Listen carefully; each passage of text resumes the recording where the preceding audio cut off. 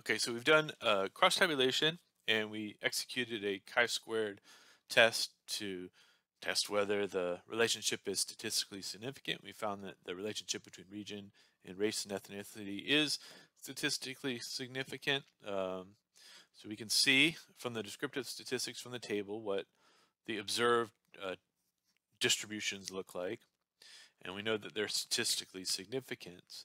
But what we haven't determined yet, and why we would turn to the measures of association, is to help us determine substantively how much of the variation in race and ethnicity is explained by region of the country.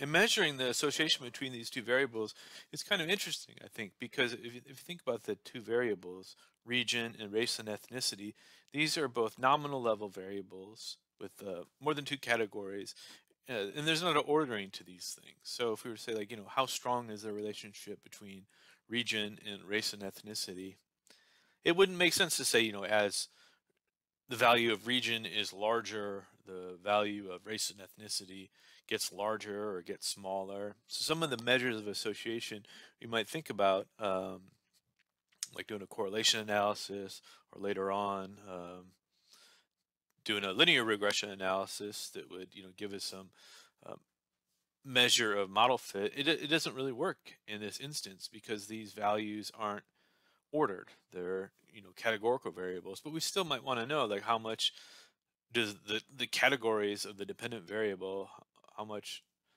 of the variation in the observed values of the category within the categories is explained by the categories of the independent variables. That's why we would use the measures of association.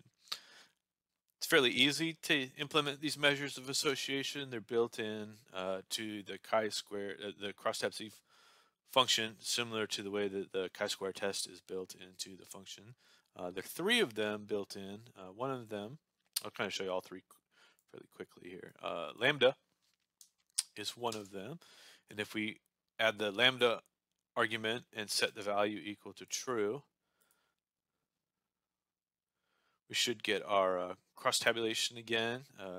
It's going to show us our chi-squared results and then report the lambda measure of association. And it says that the lambda measure is 0. So that's saying that our ability to predict values of the dependent variable is not improved by our knowledge of the independent variable. Why do we get that result? So if we go back to the cross tabulation, so lambda is generally very useful. For this particular cross tabulation, it's not particularly useful, and here's why. If we look at the cross tabulation again, if we didn't know value, say if we had a random respondent picked out and we wanted to guess their race or ethnicity, and we didn't know what part of the country they were from, we just knew that they were just randomly picked, so we're making a naive prediction. We would say that that random respondent is probably white, because if we look at the marginal distribution, it shows that 65% of the country is white. So that would be the mode of the dependent variable, and if we had to make a guess, it would be the modal category. Does knowledge of the independent variable, region, change the predictions that we would make? Well, if we get the information that we randomly pick out a respondent and we learn that the respondent is from the Northeast, what race or ethnicity would we predict for the Northeast respondent? Well, it would still be white because the modal category in the Northeast is white. What about Midwest? Well, the same situation. The modal category of race and ethnicity in the Midwest is still white. If we learn that the respondent was from the South, well, our guess remains the same, still white, because that's the modal category, and also occurs in the West, where in the West the modal category is white. So lambda is a measure of how much the knowledge of the independent variable increases our ability to predict values of the dependent variable. And it doesn't really work here because the modal category doesn't change. We would make the same predictions without knowing race or ethnicity as we would with race or ethnicity. So lambda Works great in some instances. In this instance, it doesn't work so well because the modal categories don't change by value with independent variable. But we have a couple other measures of association, and these should work better for us. Now, I'm going to show a separate example for Somers D, because Somers D is a measure of ordinal associations, but the one that would be useful in this instance is called Cramer's D. So to have the function calculate the Cramer's D measure of association, we add the Cramer's argument and set the value equal to true. I'm going to take off lambda. Really need to see that again. So let's run Cramer's, and then we will talk about the results. We should get the same cross tabulation, the same chi-squared test of independence result, and then finally get the Cramer's measure of association. So we get the Cramer's V value equal to 0.16. The Cramer's V will vary, can range between 0 and 1. So this is on the low end, closer to 0 than it is to 1. That's not exactly close to 0. So it doesn't have exactly the most straightforward interpretation. Like, it's not proportional reduction in error, but it's more like a correlation measure, saying that the correlation between these two nominal level categorical variables is 0.16. Sort of a modestly strong relationship between those variables, but we know that it is statistically significant, and we can see, what that regional variation looks like. Okay, I'm going to show another example of a cross tabulation to illustrate why we would use Somers D and how we would use it. So I'm going to do a quick cross tabulation between the dependent variable, whether NES respondents feel concerned about how often they feel concerned about other races, and their party identification. And I should add on the weights to make it a more representative analysis. So let's first give this a run with the descriptive statistics in the cross tabulation. This is breaking a little bit, so let me just, okay. So we can see the descriptive statistics. The independent variable values range from Democrat to Independent Republican. I would call that like a 3-category ordinal measure, increasingly Republican, and then a 5-category measure ranging from extremely often to not often at all. So this is ordered well with higher values of the variable numerically 1, 2, 3, 4, 5, meaning less often, caring for other races.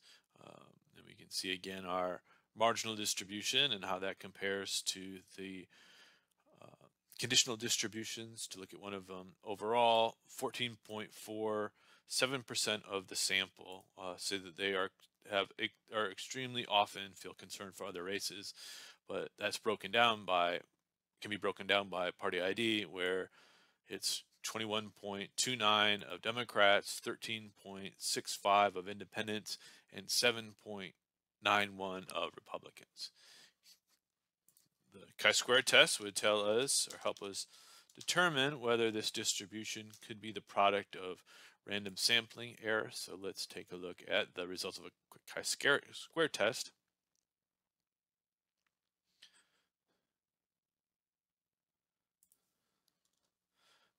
We have a relatively large chi-squared number and a relatively small p-value, so it appears to be a statistically significant relationship between the two variables, which really isn't too surprising. And the main reason I wanted to run this example with the ordinal comparison is to use the Somers argument. And Somers is a measure of association. To have the function calculated, we add the optional argument Somers, and we set it equal to true. And that will give us the table again and the chi-square statistics again, but add on another section, the Somers D measure of association. So it tells us that the Somers D measure of association is 0.22. And this Somers d-value, it's a very complex calculation, so it's great to have the computer do it for us. And the result of it is rather informative. So the value is 0.22, and it's telling that it's a positive value. So it tells us that the relationship between these two variables goes in a positive direction.